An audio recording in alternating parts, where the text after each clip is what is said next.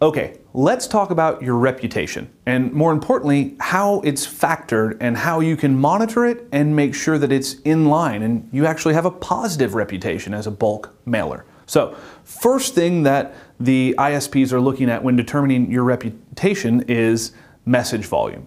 And not exactly how much you're sending, but how consistent are you with your volume? Are you sending spikes of tons of mail? So are you hitting massive highs and then going for long periods of time with sending little to no mail?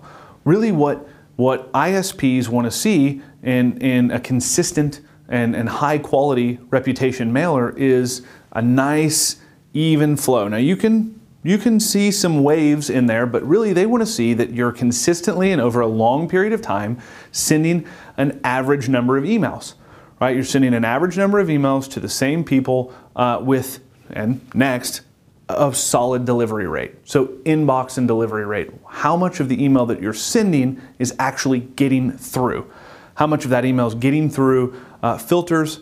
And what is your blacklist status? So looking at some benchmarking metrics, your message volume. Again, that doesn't matter. There's no benchmark on the number of emails that you should be sending. What I would do is talk to your email service provider about the number of emails you're sending based on the number of dedicated IP addresses you have that are originating that email. But we can talk about that a little bit more in your technical or infrastructure setup.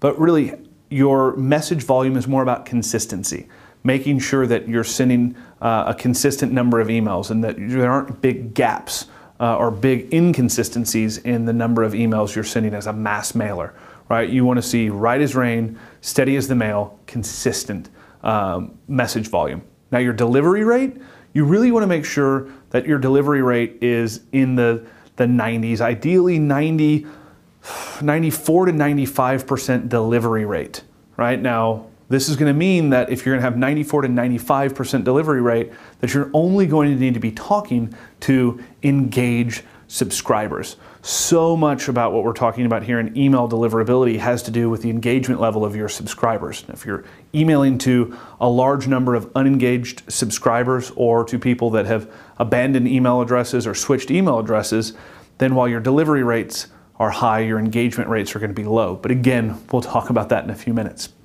Now, your blacklist status. This is very important.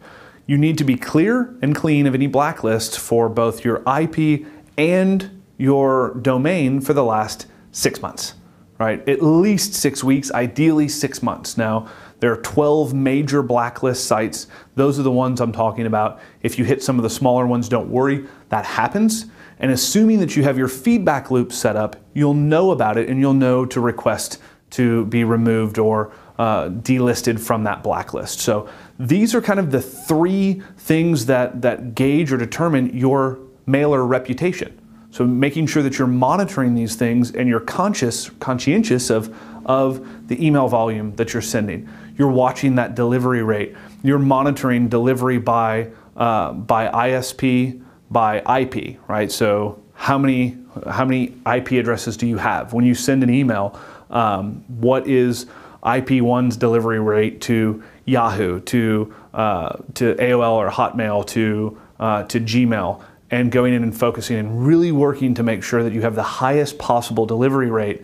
If you get a low delivery rate, knowing that it's happening and being able to dive in and figure out why, and I'll share some tools with you in a video here in just a minute to figure out not only, or to tell you how to track that and to figure out why it's happening. And then the blacklist, and really blacklist is a lot about your list building. How are you doing list building? How are you doing indoctrination? And more importantly, re-engagement. Because if you're building lists appropriately, if you're indoctrinating people, and when people aren't engaging with your emails, if you're going through the proper re-engagement and finally stopping talking to them, then you shouldn't have too many spam complaints and blacklist issues. So that's it on your mailer reputation. Let's dive into the next video to your sender infrastructure.